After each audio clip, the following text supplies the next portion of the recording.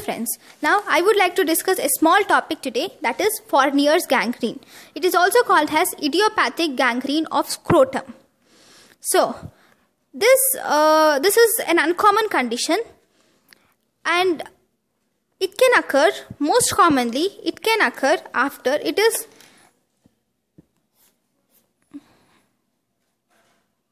okay, let me draw it again. Okay, I'll use this pen.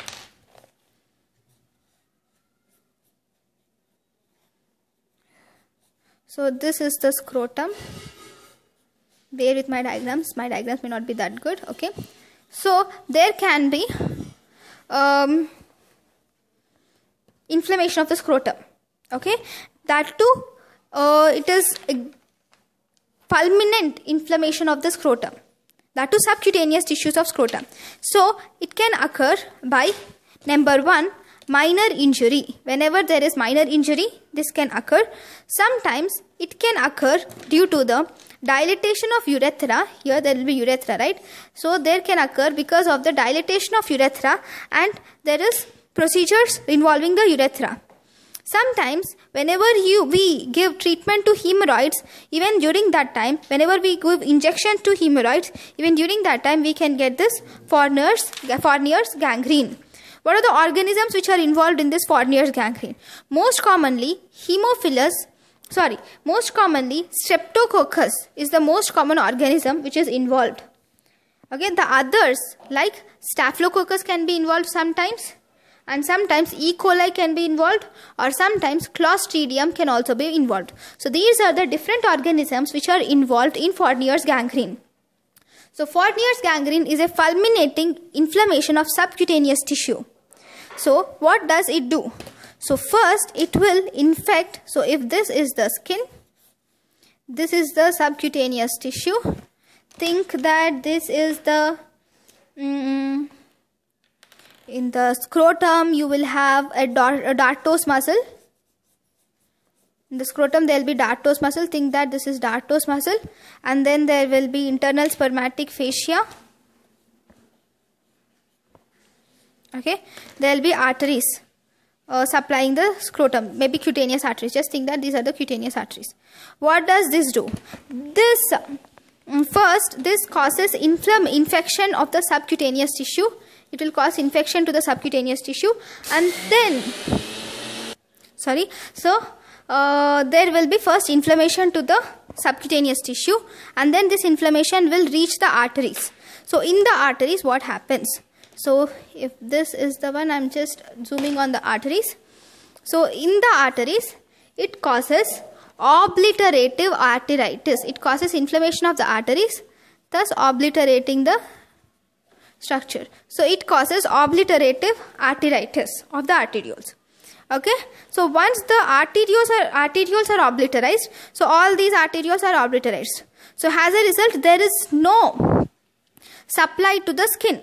There is no blood supply to the skin. As a result, the skin undergoes gangrenous.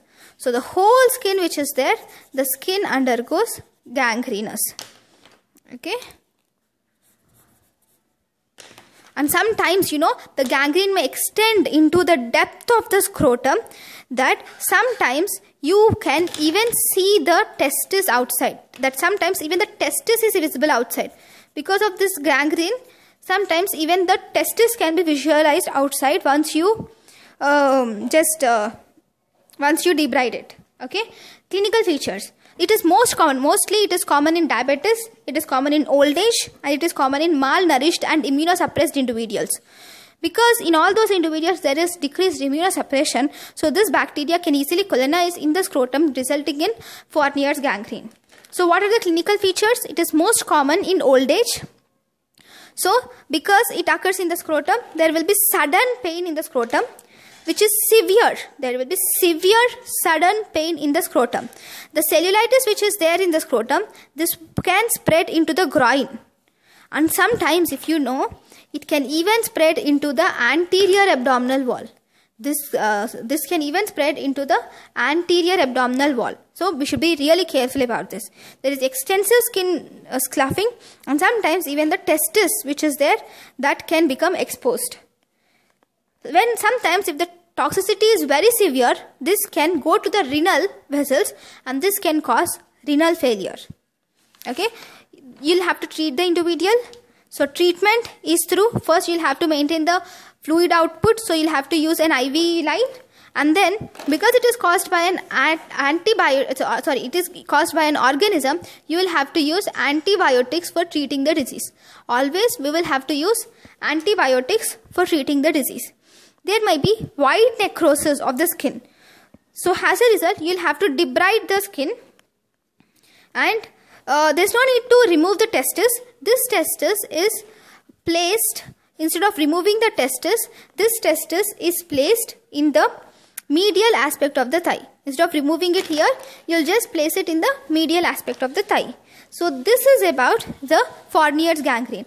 Fourniers gangrene, it is one of the commonest condition, and it can be debilitating, and it can even lead to death of the patient if it causes renal failure. So main complication is renal failure. So this is about Fourniers gangrene, guys. Thank you for watching my lecture. If you have any doubts, please comment it in the comment section. I will try to answer them. So in my next class, I would like to discuss about hydrocele. So thank you guys for watching my lecture. If you have any doubts, please comment it in the comment section. Thank you for watching my lecture. Thank you.